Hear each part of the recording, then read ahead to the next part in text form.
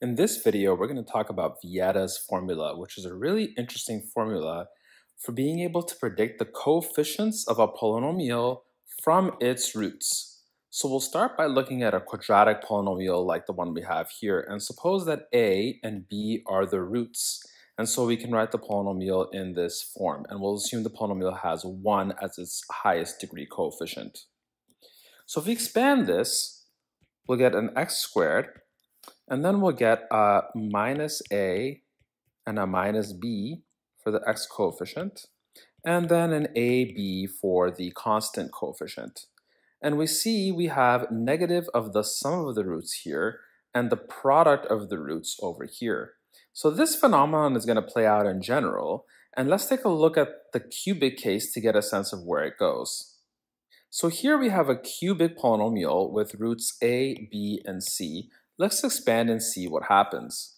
Now, one way we could expand is term by term, but instead we're going to look at this collectively. So we see that the x cubed term is obtained by selecting the x in every single one of these binomials, and so we get x cubed. Now we wonder, what is the x squared term? Now, a contribution of x squared comes up when we select exactly 2 of these x's from 2 of the binomials, and then a not x term from the other.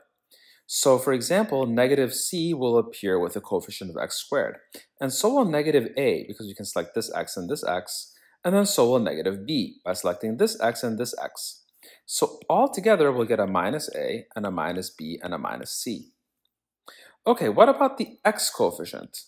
Well, doing the same sort of thing, we see that the x coefficient comes up when we select one x from one of the binomials, and then non-x terms from the other 2 in the expansion.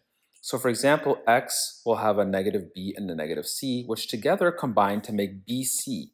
So we'll have a positive bc here.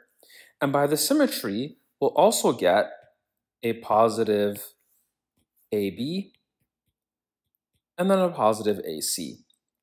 And finally, our last term, the constant coefficient, is a negative abc. So we're seeing what comes to light here. The terms involve products of the roots, where we start out with individual roots being added and then negated. Then we have sums of pairs, and then we have the triple. And we have a negative contribution here, a positive, and a negative here. And this is what happens in the most general case. If we had n roots in total, say R1 through Rn, the coefficient of x to the n is going to be a 1, and the coefficient of x to the n minus 1 is going to be minus the sum of all of the roots.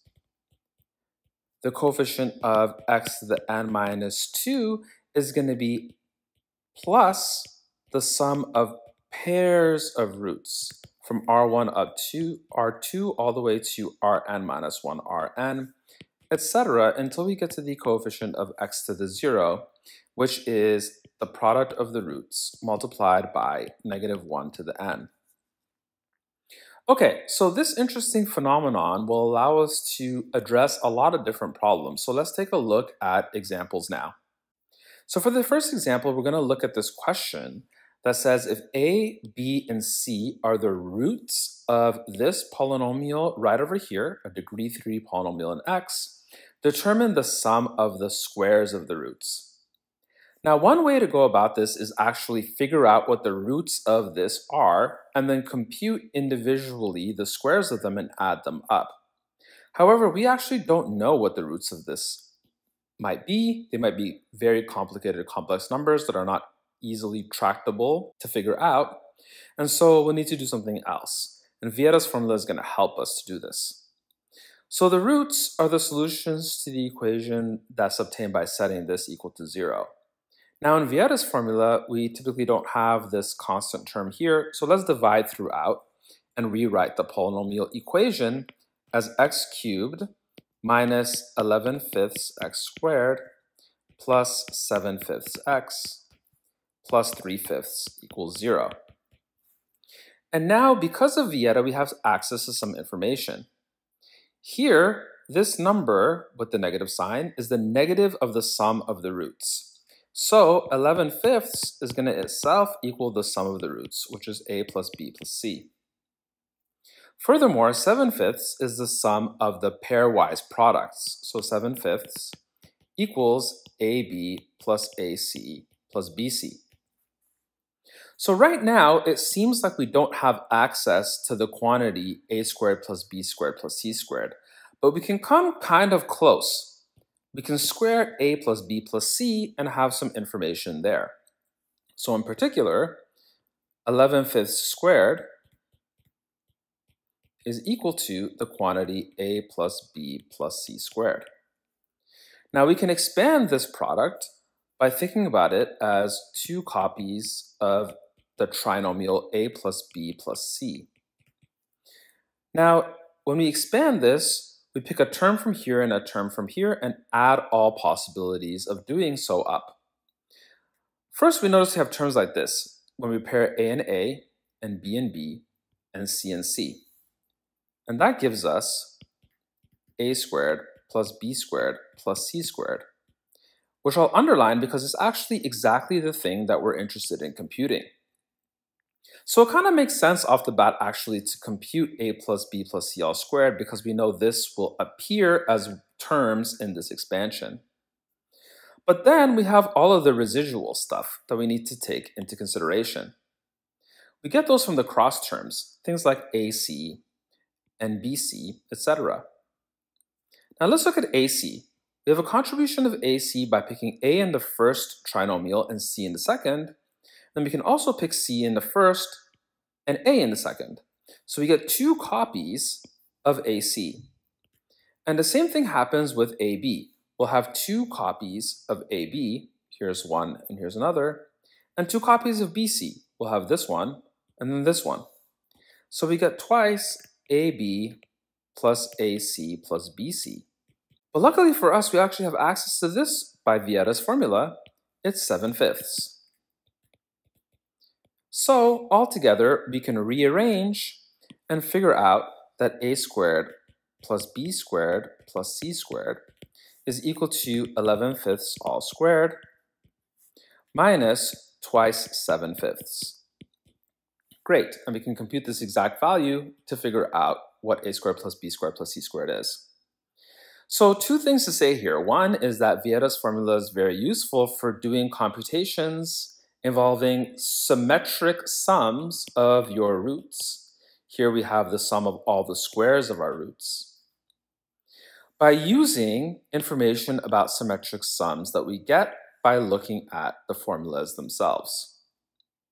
This kind of phenomenon actually can be generalized. If you want to know information about the nth power, you can retrieve it from symmetric sums of the roots. Okay, let's look at a different type of example of the use of Vieta's formula. So in this problem, we're going to have a backward situation, where here we're given information about a system of polynomial equations that a bunch of variables satisfy, and we'll be interested in figuring out what the variables are. So the problem asks to find all complex numbers a and b and c, for which a plus b plus c is 0, ab plus ac plus bc is 0, and abc is 0.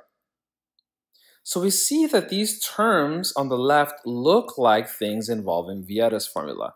So let's actually create a polynomial, we'll call it p of x, that takes into consideration all of these values a, b, and c. So it has a, b, and c as roots. Now, if we knew what the actual polynomial p of x was, and we're able to find out the roots of that polynomial in a different way, we'd have access to all of the possibilities of a, b, and c. Okay, so let's expand this polynomial. So the first term is x cubed. Now the next term is x squared times the negative of the sum of the roots. The sum of the roots is 0, so this is negative 0, so this is 0. Now, the x term of the expansion is going to be the sum of the pairwise products.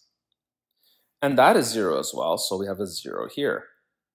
And finally, we'll have the negative of the product of the roots, as our constant coefficient, and that's 0. And so this polynomial actually is x cubed. So let's think about what we did here.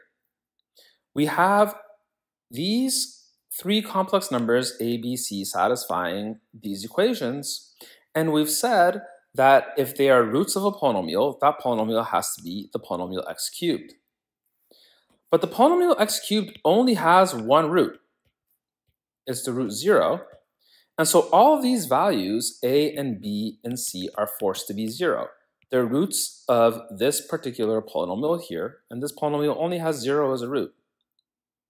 So this is a very interesting way of finding out solutions to equations when you have symmetric sums involving your variables. You can use a polynomial like this to get information about what the values are forced to be.